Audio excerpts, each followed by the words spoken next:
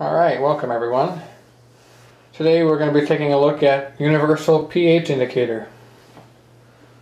We have a rather large flask of it here. Well, not that big, maybe 100 milliliters. This is a universal pH indicator, and its neutral phase, which is green. It turns darker red and orange and red for acids, and it turns darker green, then blue, then purple for bases. So I have a smaller amount here in this test tube, and I'll be demonstrating the color changing properties using an acid and a base. So, and then we'll see a reaction that actually changes pH as it proceeds, and that'll be fun. So first, we're going to take a look at this pH indicator in a test tube. If I bring my hand in, it'll focus frontward. Alright, now we have focus on this test tube here. I will first add 1 drop of the base.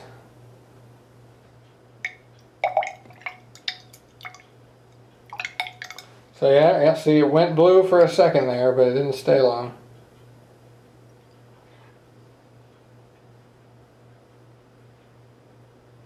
Now you can see the color changing properties. Now it's completely blue. 1 more drop.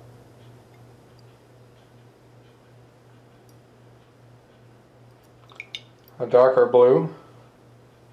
It's actually quite purple now. The color seems to be off on the camera. There, now it's really purple.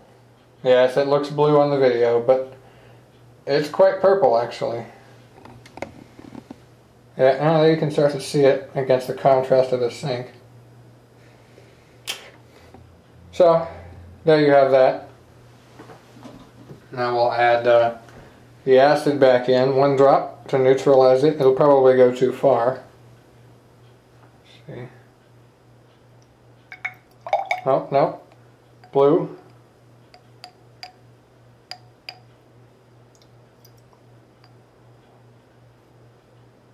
There we go. A nice yellowish orange. And now a deep orange. Well, you can't really tell from the camera, but there's a deep orange for you. So I'll just set that aside. We'll refocus the camera on the background. And now we will see the reaction of sodium in water. Many of you internet bugs may be familiar with the sodium reaction. This is sodium. See if I can get it to focus. There we go. This is a sodium metal under mineral oil. Now, metallic sodium is quite different than what you'd find in table salt. This is metallic sodium cannot contact the air without rusting. You can't really see too well. It actually is quite a shiny metal, but it quickly forms an oxide when on contact with the air. Now what we're going to do is wait on removing that. We're going to go ahead and add some universal pH indicator to our beaker, about 50 milliliters or so.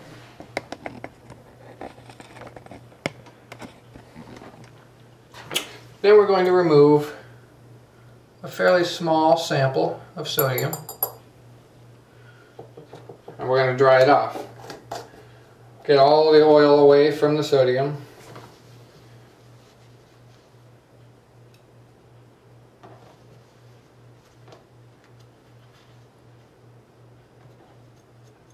So We'll see if we can get a focus going in the front foreground. And now you can see our chunk of sodium right there. And we'll add it to the beaker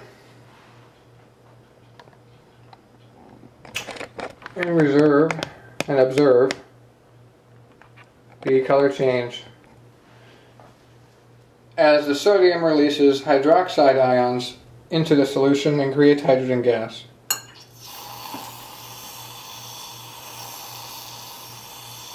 Very quickly the solution has turned dark purple. Very quickly. You can observe it as blue on the camera. You can see vapors coming up off the sodium metal. That would be hydrogen gas. So very quickly we have a deep purple solution.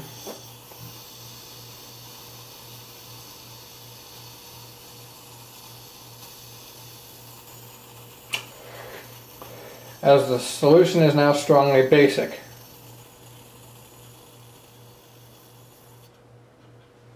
And the sodium has disappeared in a very spectacular way.